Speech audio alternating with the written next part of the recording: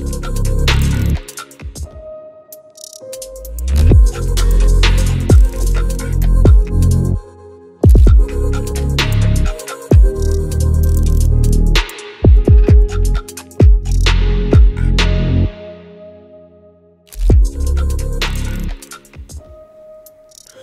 everyone, and I hope you've all been well. In this video I will be reviewing the Huion Kamvas 13 display tablet.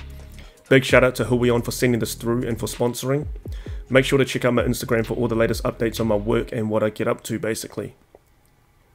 So this video will cover what's in the box, my experience of this tablet, and I will finish up with a time lapse of the artwork I created using this tablet.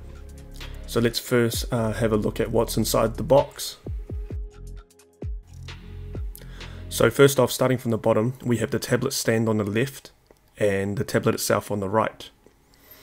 On the top right, next to the box, we have a nice drawing glove, the circular pen stand, and the drawing pen itself underneath it. We also have a 3-in-1 Type-C cord that you will need to connect into your computer or device, as this is not a standalone tablet. And basically the computer is going to be the tablet's power source. We have the tablet here, all sitting nicely on the stand. The tablet feels good. It's got a really nice design to it, so I really like that about it. Let me show you how the stand works. So compared to my other stand on my older Wacom tablet, this is a really nice stand with multiple adjustment options to help you set up to fit your way of drawing. As you can see here, we have 2 flaps for you to mess around with to kind of fit your adjustments. It's really easy to use, simple, which is really good. Normally I wouldn't have my stand up this high, but just for the sake of this video. So we have the flaps up out front here. That's pretty much where your tablet is going to sit on, and when you put it away you can just kind of flick it back up, which is really nice and clean. So that's basically the stand in a nutshell. It's very nice, very clean and very easy to use, which I think is great. Next up we have the drawing pen, or the stylus. A very nice design, very nice weight. It's got 2 buttons for you to kind of adjust with. You can treat it as your left and right mouse click basically. Then we have the pen stand. You look at it, it's nothing special, just a stand, you put your pen in it. But what's inside it? You give it a twist, and that's basically where it holds all your extra nibs. And this will last you a very, very long time. Because last time I changed my pen nib on my older tablet, I didn't change it until after about 3 or 4 years. But I guess that all depends on how hard you draw on the tablet, I guess. Next up we have those fancy drawing gloves. This is the first time of me actually wearing any.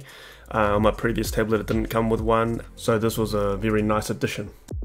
This glove has qualities of a microfiber cloth, so when you're drawing on it you get a really nice smooth transition across the tablet, and you won't be creating any smudges neither. Moving along, we're going to have a look at the ports on the tablet itself and the connectivity of it. So as you can see here on the side, you have 2 Type-C ports, and one you'll be needing to connect your 3-in-1 cable into your computer, as that will be its main power source. As for the second Type-C port, you can kind of use it as like a USB extender to charge your phone, whatever. So let's turn this on, easy. Basically turns on straight away, and I've already configured and set up the drivers. You can go onto the website to download these. They're really easy to set up, and once you've downloaded it you can access the Huion main tablet software, and you can from there change all your short keys on your pen and your tablet.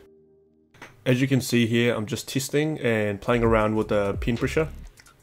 It feels really good. The texture on the tablet is really nice as well, so that's a plus. There also doesn't seem to be any sort of lag in between it, which is one of the most important things about these tablets. Responsiveness is really good, and yeah, basically get a really nice thick to thin variation depending on the pen pressure you apply on it. When creating the artwork, I've had literally no issues when creating. It's been really good, it's been super smooth, everything's been responding really nicely. See, you've got the short keys there that I've adjusted. You can adjust like any of the buttons to be your zoom in, zoom out. It's really good. So you've got a lot of buttons to play around with. And when comparing this tablet with my old Wacom Cintiq 13 HD display, it essentially does everything that my previous tablet does as well. What I do like about this tablet, however, is the power source is part of the 3-in-1 cable that connects straight into your computer, and then it's basically good to go. So all in all, I think this tablet is definitely well worth the investment, especially if this is your, looking into getting your first display tablet coming from a normal drawing tablet. I mean, the price is always going to cost a little bit more than some of the drawing tablets, but this one is definitely on the much cheaper range, and it actually does a really, really good job. Thank you for watching, and I hope you found this video very insightful and helps you to decide on which tablet you may be looking into getting. Make sure to leave a like and subscribe to my channel for more art videos, time lapses, and potentially more reviews in the future. Once again, big thanks to Huion for sending through the goods and helping me to make this video. You can find the product link to this tablet on the description below. For the remainder of this video, I will be playing a sped up time lapse of the artwork I created using this tablet, so hope you enjoy that. You can also support me on Patreon and receive tutorials, open layered Photoshop files of my artwork, my Photoshop brushes, and high quality wallpapers. The link is also in the descriptions below.